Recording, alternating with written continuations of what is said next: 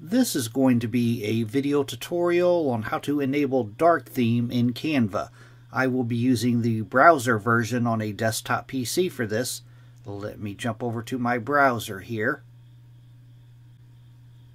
I have my browser open now and I am logged into Canva. I just have the free version of Canva. To enable dark theme on Canva, it's very easy to do. First thing you want to do, you want to make sure you're kind of on the start page. Then I'm going to go off to the right over here, and you should see a little gear wheel over here. Click on the gear wheel.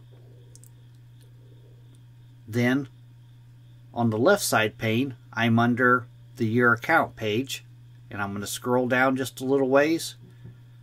Right down to here it says Theme, and it gives you 3 different options.